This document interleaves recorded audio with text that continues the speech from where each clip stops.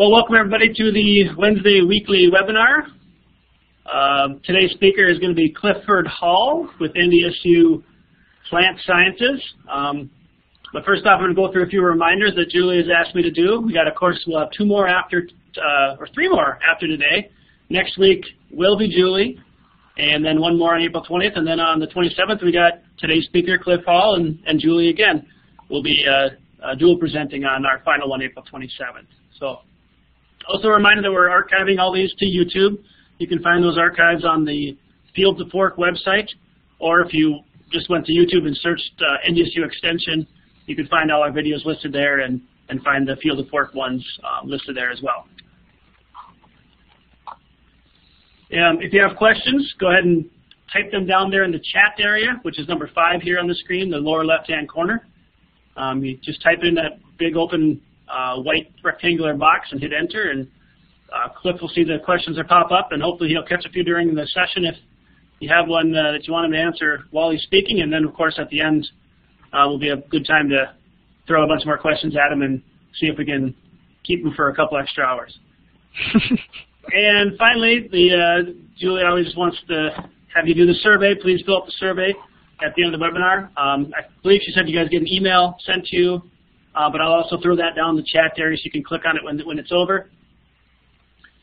For those that need to get some continuing ed credit, she said after the survey you do get you get sent to a site where you can print off the certificate, I believe. And she's also choosing random people to give prizes to for those that fill out the survey. So definitely some reasons to do that survey afterwards. All right, on to today's topic. It's farm to market, safe food handling during processing and selling local foods. And as I said, our speaker is Clifford Hall. Dr. Hall is currently a professor in the Cereal and Food Sciences programs in the Plant Sciences Department at North Dakota State University. He oversees research on pulse quality and utilization of pulses in food systems and oversees the annual U.S. Pulse Quality Survey. He has taught 80 courses at NDSU since 2006 and has advised 11 Ph.D. students and 12 master's students. He has also mentored over 30 undergraduate researchers and has served on over 30 graduate student committees. His primary research areas include the utilization of non-traditional crops in food products. And so now, time to pass over to Dr. Hall. Go ahead. All right, thank you, Scott.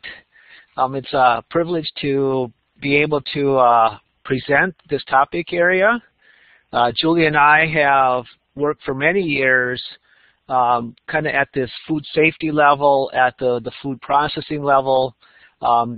Since that's my expertise area, I feel comfortable talking with that, so when she asked me to do it, I said I would help her out. So keep in mind that with some of the information I provide today, I will direct your attention to some of the information provided at the North Dakota Department of Health. So that will be a resource that you can direct anybody asking questions to. Also, in a few weeks, I will, along with Julie, be discussing more information about kind of the processing aspects of that food system. So with today's presentation, I will just cover some basics of processed foods and its relationship to pH. I will just quickly go through some general North Dakota rules for selling and labeling products, and then I will address any questions that you might have. So those are some things that we will do today. The first thing to remember is that when we talk about food preservation, we also talk about this concept of pH. pH is very important because the Food and Drug Administration, or FDA, defines foods based on a pH, essentially. For example, the FDA will identify products as an acid food, a low acid food, and then one that would be classified as an acidified food. The first two, the acid and the low acid, those are inherent to the food product. So if you have an orange, for example, an orange is acid in nature. So the pH, you squeeze out that juice from the orange, do the pH, it's going to be acid in nature. A low acid food is one that you would see has very low acidity to it. So it's going to have a much higher pH. Acidified food is one then that is oftentimes a low acid food that we've added an acid to make it considered acidified. So those are some FDA definitions for different food categories based on pH. Keep in mind that we measure pH based on the pH scale. So it's something that you need to have a pH meter essentially to measure that. So let's just highlight some of the foods that would be in these different categories. We have low acid foods. These products have pH values above 4.6. And remember, on an acidity scale, 7 is considered neutral, 14 is considered very alkaline in nature, and 1 is very acidic. So it's a case where just recognizing that when we talk about low acid and high acid foods, keep in mind is the kind of the reverse in terms of numbers. So in a low acid food, those are products that have higher pHs. So anything above 4.6 is considered a low acid food. An acid food is one that has a pH of 4.6 or lower. So you again have a definition here where specifically you have a pH of 4.6. So always remember that number. So if someone calls you up and says, well, my food was measured at a pH of 4.3, you can tell them that, well, that was an acid food because that's lower than the 4.6. So that's, again, a way to think about this pH scale. Acidified foods are oftentimes low acid foods that have had acid added to them. And one of the important parts of an acidified food is that it must have an equilibrium pH of 4.6 or lower. So you have to add sufficient acid to make that low acid food item into that essentially that acid pH range. So that's essentially, again, what we would see with regards to the pH scale. So if we just summarize some of the foods that might be in these categories, your acid foods, these would be, of course, fruit, pickles, sauerkraut, and then tomatoes and figs are sometimes right at that cutoff of 4.6. And so it's always important to understand what tomato product that you are using, and do your garden tomatoes have the correct pH? Because we find that some tomatoes grown in very alkaline conditions or alkaline soils actually can have a pH above 4.6. So it's very important to understand that even though we put tomatoes and figs in this acid foods category, they do need to have added lemon juice, citric acid, or vinegar, depending on your formulation. But low acid foods, in contrast to that, would be meat, they would be seafood, poultry, milk, and really all fresh vegetables, with the exception of maybe tomatoes. So again, just recognizing the difference between acid and low acid foods, very, very important. So the question becomes, which of the following will not help to make a food product more acidic? So if you want to take just 10 seconds here and write down an answer or response, feel free to do that in the chat. And in just a few seconds, I'll highlight the answer for you. So again, which of the following will not help to make a food product more acidic? Okay, so a number of you said, had indicated water, and that is correct. Keep in mind that in order to make maybe one of these low acid foods acidic, you have to have something that has a pH that will lower the pH of that food. And water is neutral, right around that pH of 7, so therefore it will never make a low acid food acidic. So again, recommendations, citric acid, vinegar, lemon juice are the common ones that we would use. So as you can see here, water was that selection. So again, remember this value of 4.6 is important. And if asked, tomatoes or figs, recommend citric acid or lemon juice. Those are the ones that we oftentimes will recommend, at least Julie and I do, citric acid, lemon juice for acidifying those low acid foods. One of the important aspects of preservation is a concept known as pickling. And we just generically oftentimes refer to things as pickles, but recognizing that with pickles you can have a pickled cucumber, you can have pickled green beans. So anything that you have an acid added to is we generically refer to that as a pickled product. But keep in mind that it's really defined as an acidified product. So again, you'll see very common that vinegar is one of those ingredients on pickles or pickled green beans, etc.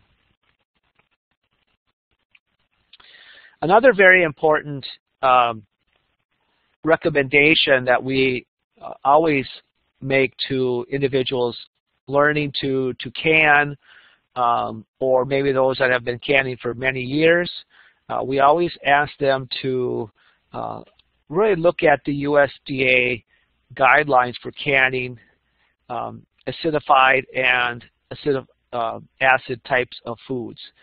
It's important that they follow tested recipes or formulations. I've seen a number of individuals try to contact me to do a pH on products, and then when you measure that pH and you find, well, it's a pH of 5, and you start asking questions about how they can the products, you know, they are clearly not doing it correctly. So it's important that if you have an individual that comes to you asking about canning, direct them to the USDA guidelines for formulations and some of the conditions for processing products. 2 approved methods of canning products at home in this USDA guidelines include boiling water bath canning and then pressure canning. With boiling water bath, it's important to understand that the temperature, the maximum temperature you can achieve is 212 degrees Fahrenheit, and that's at sea level. And I don't immediately have numbers offhand for different sea levels, but at sea level it is 212 Fahrenheit. In this particular case, recognizing that that is the maximum temperature any food will achieve when canning at sea level. So the use of acid, for using this particular technique, then you can use acid foods or acidified foods. So those are really the only 2 categories of foods that we can process with the boiling water bath canning method.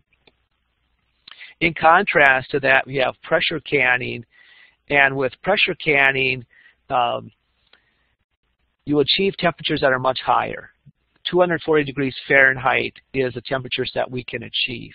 And just recognizing that in pressure canning, the pressure is what allows for the temperature to get to 240 degrees Fahrenheit. So that's why we do that.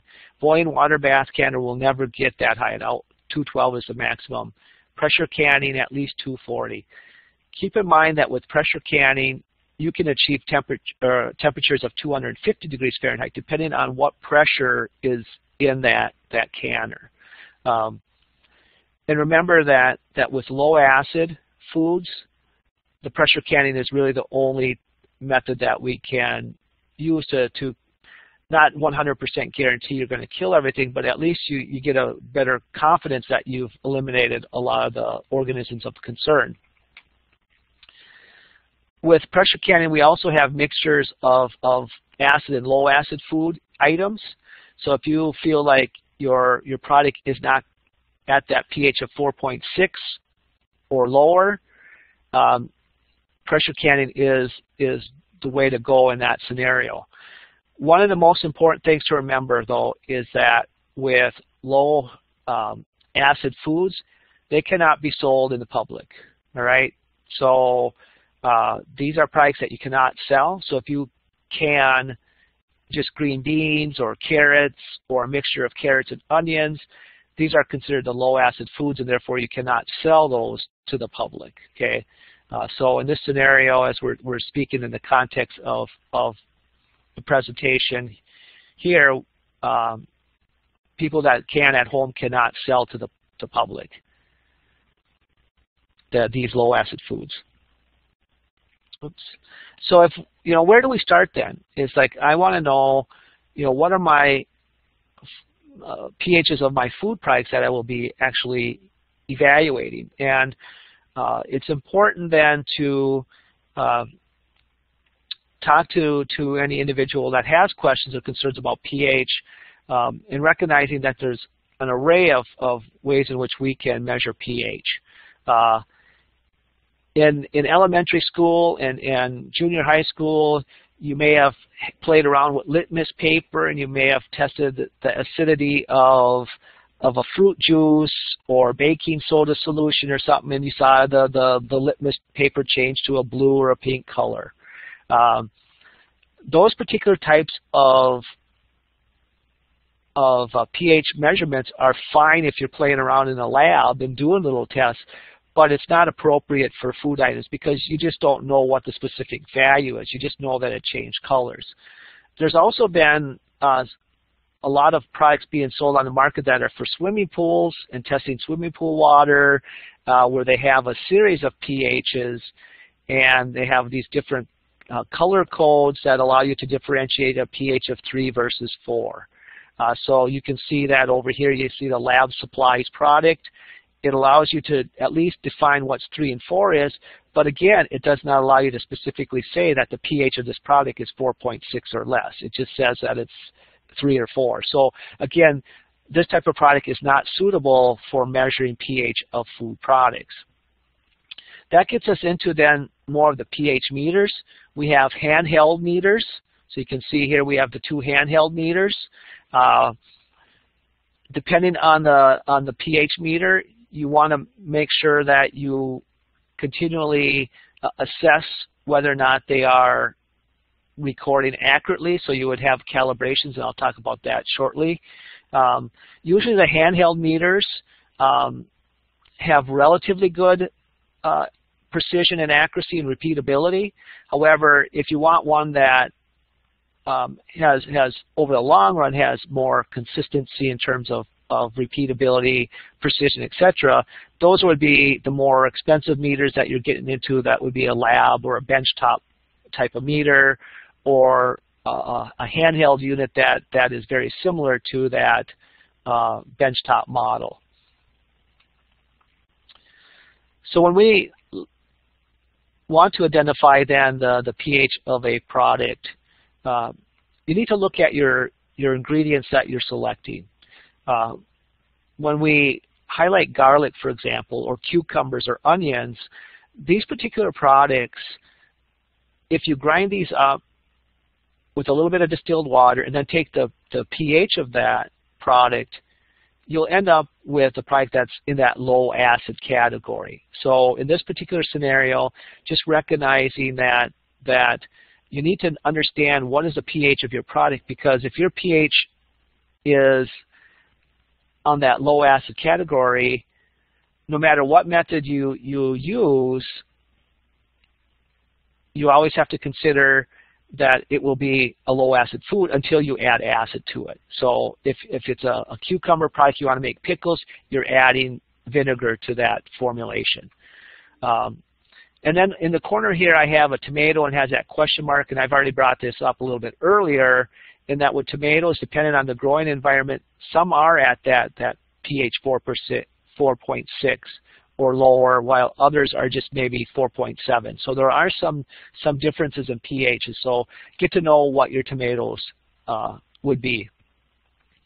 If you take a look at the University of Georgia and the collaboration with the FDA, this particular link that I provide for you has a listing of all these different food items and what the pH is. So it's a good way to get started with identifying pHs of these different foods. And then, of course, every time you want to run a calibration on that pH meter, because from day to day, the pH meter can function differently based on temperature, based on humidity in the air. So it's important that every day that you are carrying a product that you undergo a calibration before you start measuring pH on different products. And we're not going to watch the video. There is a video out there that you can see. If you have trouble seeing it, just let Julie or I know, and we can figure out a way to have you watch that. But again, make sure that you recognize that the recommendation is to do a calibration on that pH meter. So once you've identified the food and the food ingredients, the pHs of those products, and then calibrate the machine, you can then move forward and measure the pH of that product. And generally speaking, the way that we do this in the lab is that we take a given amount of product and we grind it in a blender, and then we measure the pH.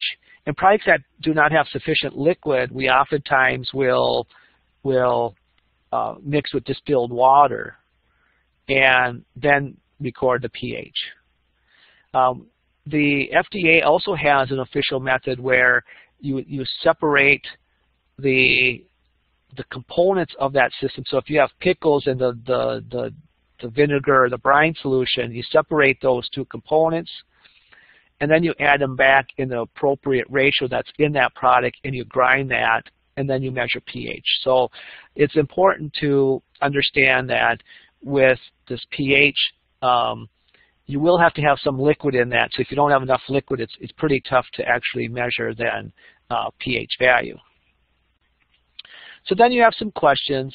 You know, once I've calibrated that pH, what's next? And so you've measured that pH, and you have to identify, is it 4.6 or less? If the answer is yes, this is considered an acid food. If you say no, the pH was 5.1, then this is considered to be then that low acid food. So again, 4.6 is that magic number to remember. In terms of processing then, if we said yes, our product was 4.1, that's considered an acid food, and so then we can use a boiling water bath. So that's the important thing to remember, is that this pH allows us to establish, can we use a boiling water bath, or do we need to use a pressure canner? And in this particular case, if it's considered then a low acid food, you have to use that pressure canner, okay?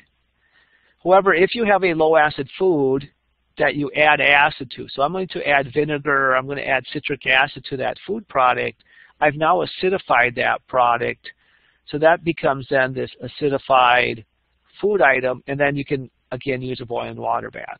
So remember from the previous slide, that was when you had a pH of 4.6 or less. That was considered an acid food. You can use a boiling water bath. On the opposite side, you had the low acid food. If I add acid to that, it becomes what we define as that acidified food. You can use the boiling water bath.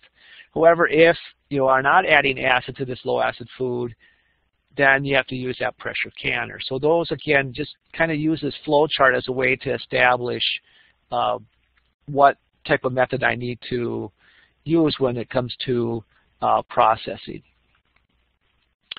So I want to shift gears a little bit away from this general concept of pH and move into more of this fact sheet that is available by the North Dakota Department of Health. Again, this is the Food and Lodging Division. In the next few slides, we'll go over this in more detail, but I believe that this particular fact sheet, maybe Julia sent out prior to this presentation. She definitely has it listed and linked to the North Dakota Department of Health. So if you need to pull up something, just take a look at the full document. What I'll do here in the next few slides and is kind of pull apart this document just to see kind of how it fits into our discussion on pH. So the first thing, again, remember, is that when we do home processing,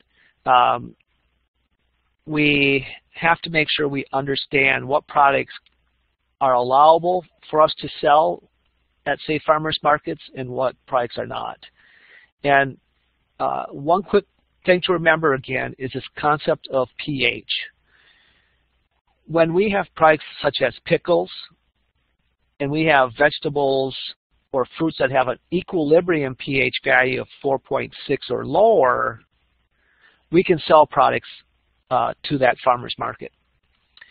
If we have non-temperature controlled baked goods that do not require refrigeration, these products can also be sold.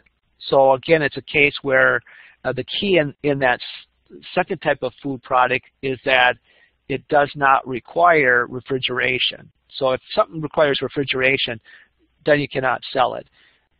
If it's going to be a canned product you're selling, remember again, this pH of 4.6 or lower is that key number.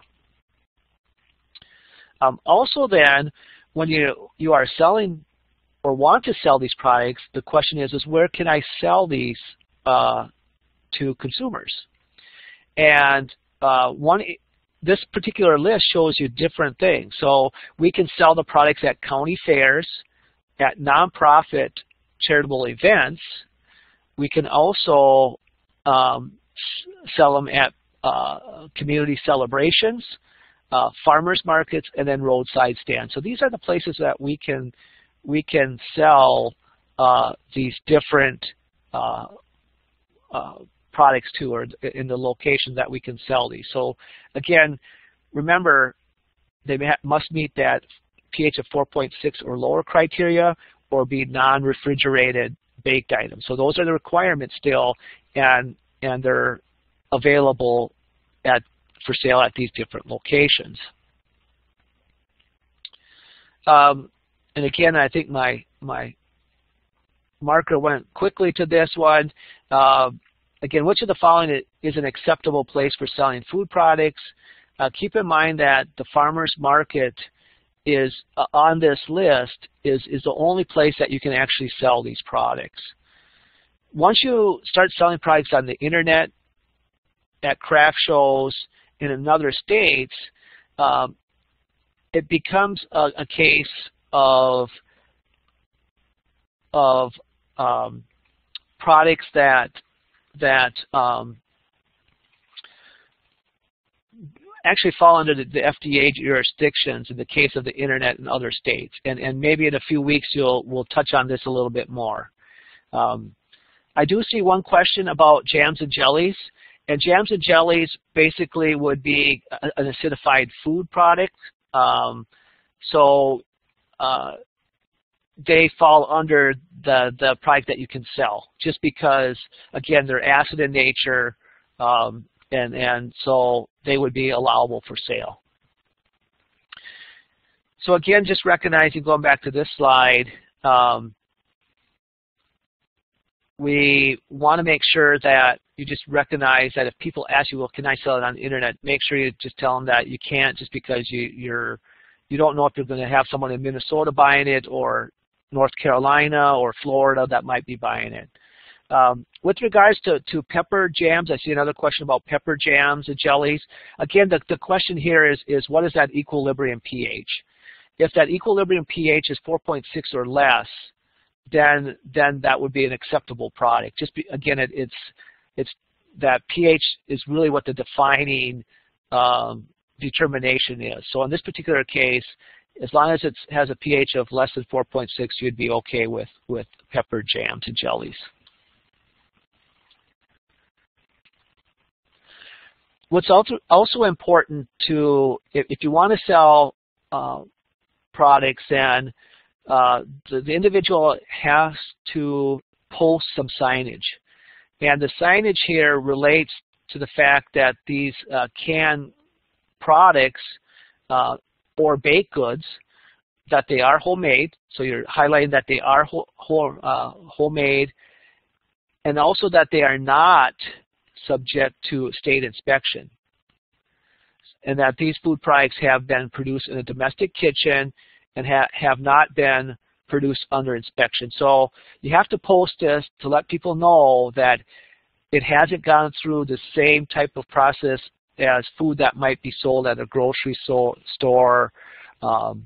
So it's again important that they recognize that. So the consumer then would have some responsibility in this in knowing that, okay, it wasn't prepared in an inspected kitchen, basically.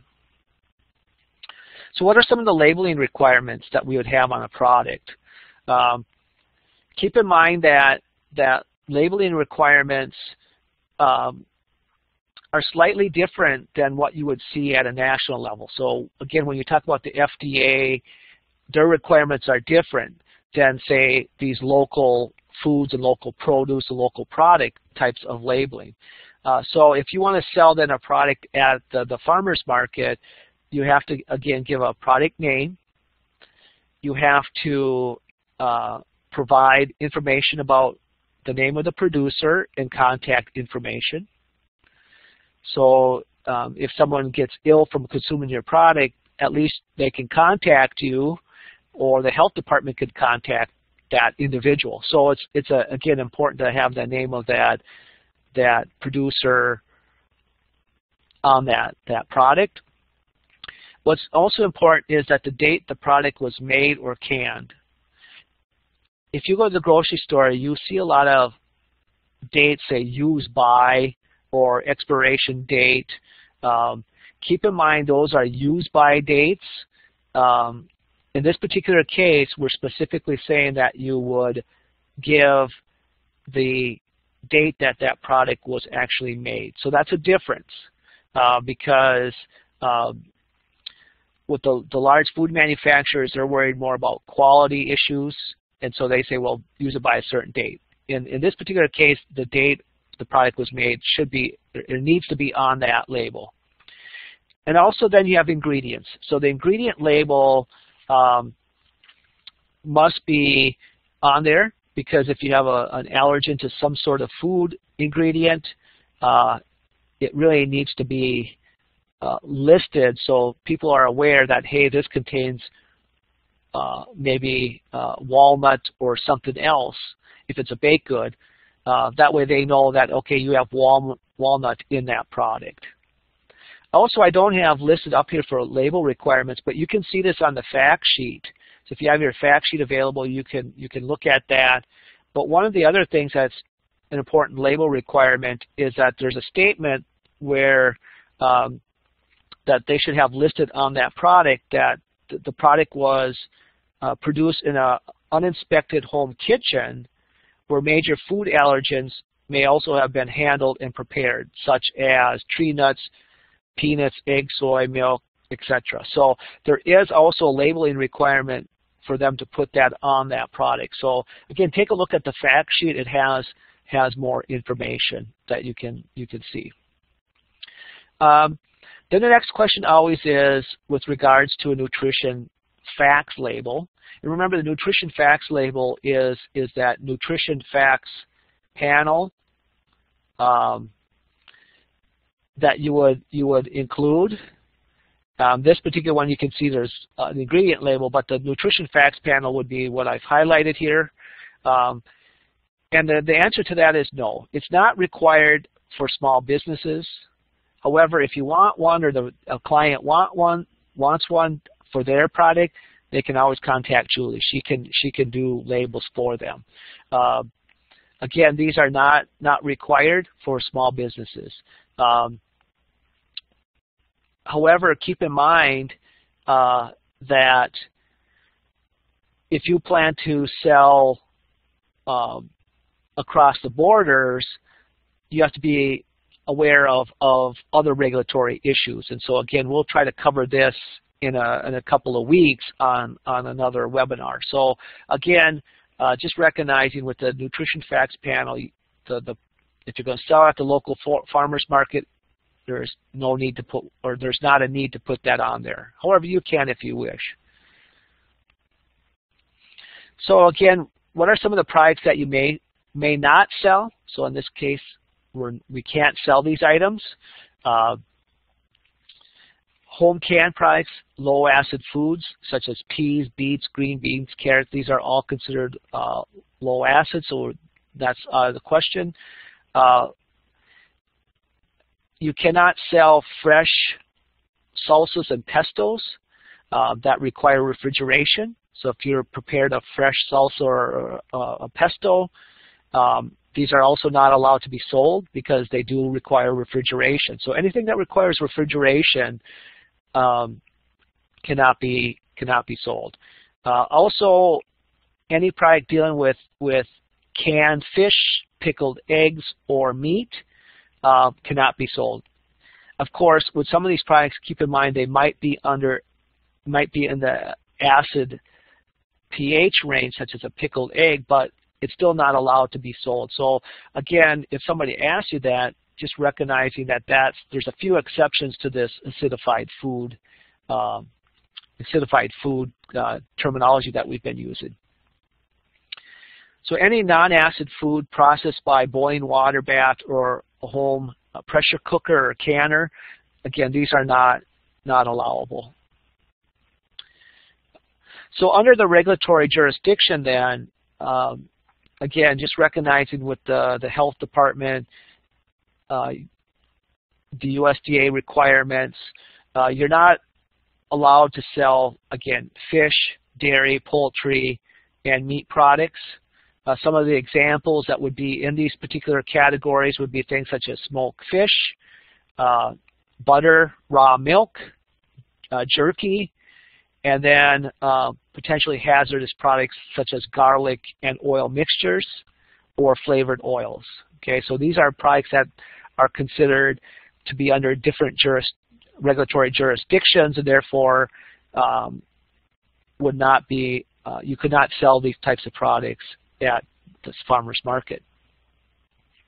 So which food product cannot be sold in North Dakota? So I'll give you just a second or two to figure out what the answer is. So again, we're indicating cannot be sold in North Dakota. So if you want to put down, so I see D. So in this particular case, D is that answer. So always remember that if you have a canned artichoke that has a pH of 4.9, that is definitely not our requirement of 4.6. So again, not allowed to sell. Custards, again, that requires a temperature. So refrigeration is needed for a custard type product. And then salsa, as we indicated earlier, cannot be sold. So again, it's important to recognize. Sometimes people think, well, because so-and-so did this for 20 years, it should be safe.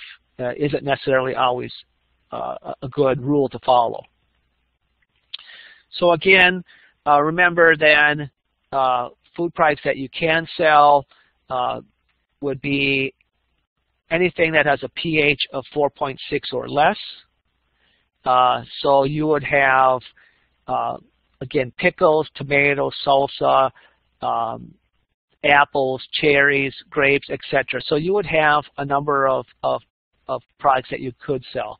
One thing that I do want to highlight to you that we really haven't covered much is that of the naturally fermented foods such as sauerkraut. In natural fermentation, oftentimes what happens is there's a development of acid by the microorganisms. And so that fermented product then, such as sauerkraut, becomes acid in nature. And so then it's considered then in that category of an acid food because it's naturally during that fermentation process, it had a pH that dropped below 4.6. So again, that is the important criteria always to remember, is that pH of 4.6. Some home baked, we haven't really covered the baking process extensively, but in this particular case, products that are allowed would be things like lefse, bread and rolls, fruit pies, candies and confections, and sugar or cookies and bars. And one of the things to remember with some of these products, they're high in sugar and low in water, and so that's why they're safer than some of the other products that are not allowed, which would be custards, custard-filled pastries, meringues, cream pies, including pumpkin pie and kuchen. So these are products that would not be allowed for sale. And we have a question about sour cream bars or lemon bars, and I would probably hesitate to recommend the lemon bars, given the ones that I've had. But I would have to actually probably maybe ask Julie about that, or we can always talk to the North Dakota Department of Health. So that would be one that I'm not quite certain on. But knowing how the lemon bars, at least the ones that I've had, I would say they maybe not be allowed. But again, I would defer that question to the health department. So then another little quiz question for you is what food products can I sell at North Dakota? So if you want to just quickly think of an answer.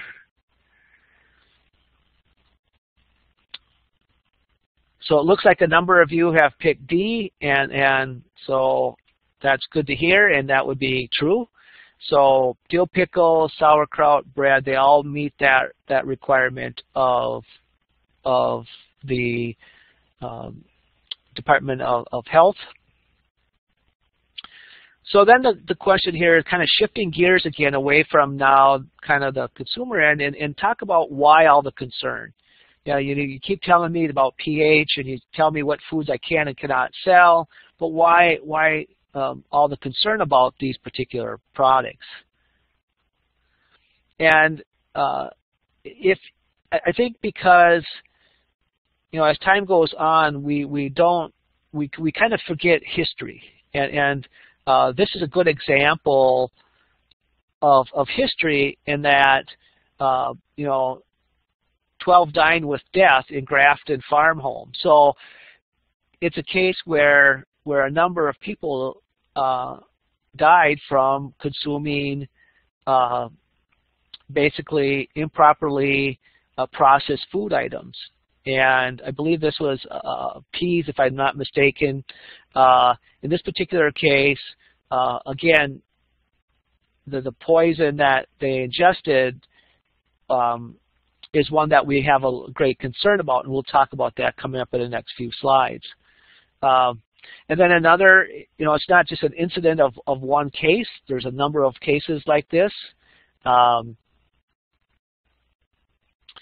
And see with regards to other individuals, again, it was based on some sort of salad. So they canned the product and then they made a salad out of it, and that is what basically oftentimes is a cause of some of these deaths, and not so much that they reheated the product prior to consumption. So they use that in a salad of some sort. I have a couple of questions that I kind of missed a few minutes ago. One of the questions is, does sauerkraut need to be canned, or does the fermentation itself sufficient? And the answer there is that it should be canned. So as soon as the fermentation is done, you would can it, and then you would treat it in a boiling water bath. In that particular case, then it becomes shelf stable. There are products on the market that are fresh sauerkraut products, but those are in the refrigerated case. So keep in mind that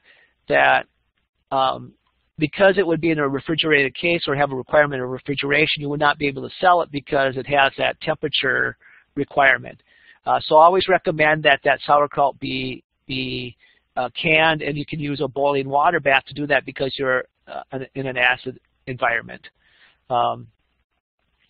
The second question is if custard-based, I would assume there would be a requirement for refrigeration, therefore would not be allowed. So that must be going back to our lemon bar question and maybe sour cream. So that would be, again, if refrigeration is required for any baked item, keep in mind that would then not be allowed, just because if it has that requirement of refrigeration. So again, going back to our concerns with people dying from consuming these different products, what we find here is that Clostridium botulinum is that product that we're most concerned with. With Clostridium botulinum, keep in mind that it's actually the toxin that is produced from Clostridium botulinum that causes the problem. The live organism really isn't the problem, it's the toxin that it produces. However, if the live organism is there in that product, chances are you have toxin. So you have to be careful just in recognizing that the toxin is really what the problem is. Another important problem with regards to Clostridium botulinum is that it produces spores. So there's spores, this organism produces spores, and that these spores actually need a little bit of heat to actually promote for them to germinate and grow. So if you have a boiling water bath, for example, these spores basically are triggered to germinate. And so when your product is sitting in that jar, these spores start to germinate, the organisms start to grow, and it starts to produce toxin. And that's basically how that toxin ends up in these low-acid foods, is because those spores were triggered to start growing and start producing these. And keep in mind, Clostridium botulinum grows best in a low-oxygen atmosphere. So a canned product really is the ideal environment for Clostridium botulinum. So just remember that at 212, that's not sufficient to destroy the microorganism or affect the spore, kill the spore. It affects it because it allows it to help germinate. So you need to have the high pressure to help inactivate that spore. Also, the proper acidification and pH is important because that's also what limits the growth. So these are products that the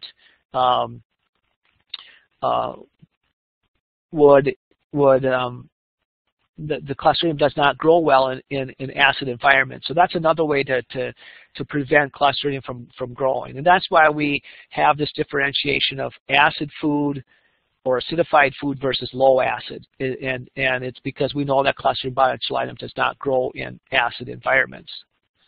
What are some foods that are linked to botulism? So there's been a number of cases, so not just the ones that I've showed, but a lot of canned products like corn and green beans, peas, tuna fish, chicken, liver pate. So all of these products, there's a potential for botulism. So anything that has low acid conditions and they're packed under kind of low oxygen atmosphere. Lunch meats, ham, sausage, these are also products that botulism has been associated with. And then also we have honey. So infants in particular are susceptible to infant botulism when fed honey. So that's why honey is not something that you would want to feed an infant. So let's move on and just kind of wrap up in the next few slides. Just some general things about registration and fees. If a client comes to you and asks about registering their business, there is a $25 fee for that, but it's for 5 years. So once you register your business name, it's good for 5 years, and then you can renew after that. Obtain a sales tax permit, so you have to get on and identify the sales tax permit. That is free, so you don't have to pay anything for that. They just want to have you basically see how much you make, because if you make enough, you might be subjected to taxes. But again, it's sales tax permit. It's free to get that permit. And then rental space. So that's going to vary from one market to another. So just be aware that that's going to be another thing that they need to consider, is if they want to sell at a farmer's market. If they want to sell at a roadside stand, then they have requirements of purchasing a stand and so forth. So again, rental space is very much dependent on where that is. So which of the following is not required by law if you occasionally sell items at a farmer's market? So which of these is not required?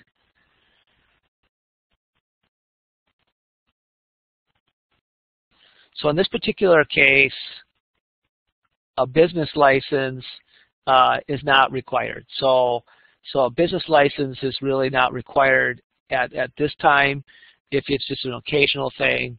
But again, you have to have that sales permit.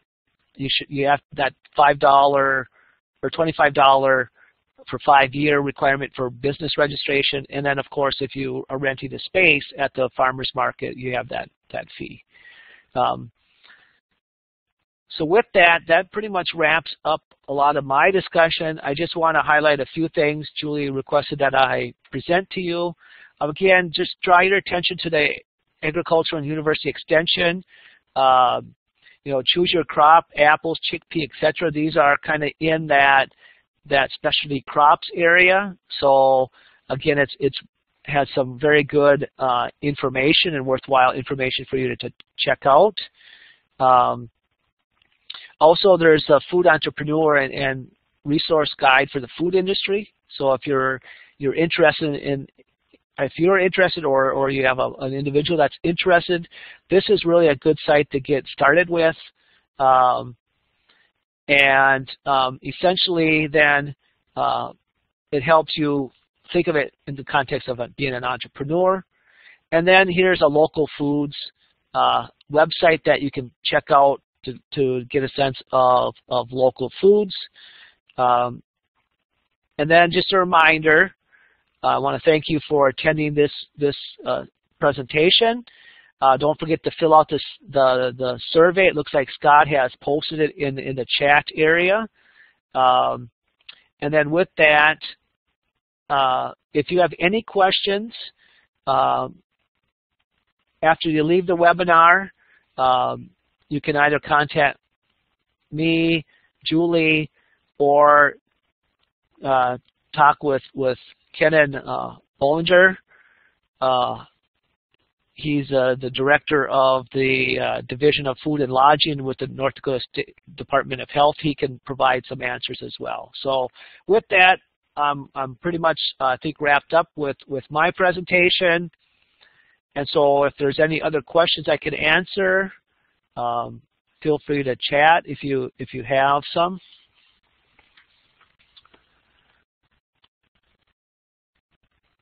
So there's a question here about, it looks like they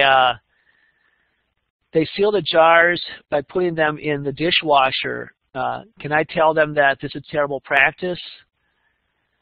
And this is a good question, because I've actually had this question myself, and the answer is no.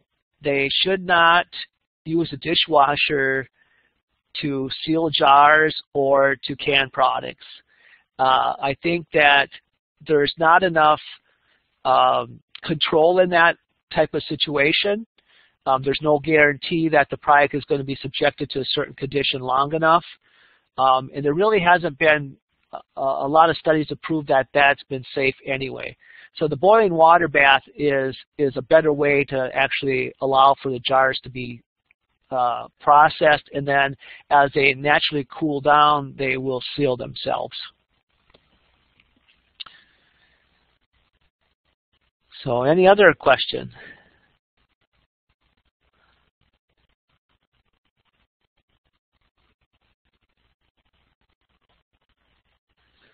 So again, I see that we're coming up to our hour here shortly. Again, I want to thank you for listening to the presentation. Don't forget next week, next Wednesday, Julie will, I believe, be back on to